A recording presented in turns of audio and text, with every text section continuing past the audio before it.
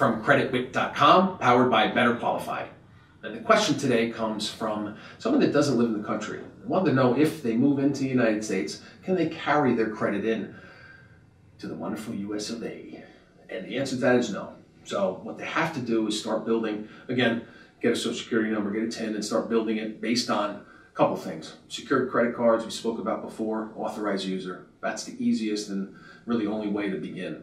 So again, if you're going from one country to another, to the United States, I don't know about going outside the United States, probably the same, but if you're coming to the United States and you have good credit, it's not going to stay with you.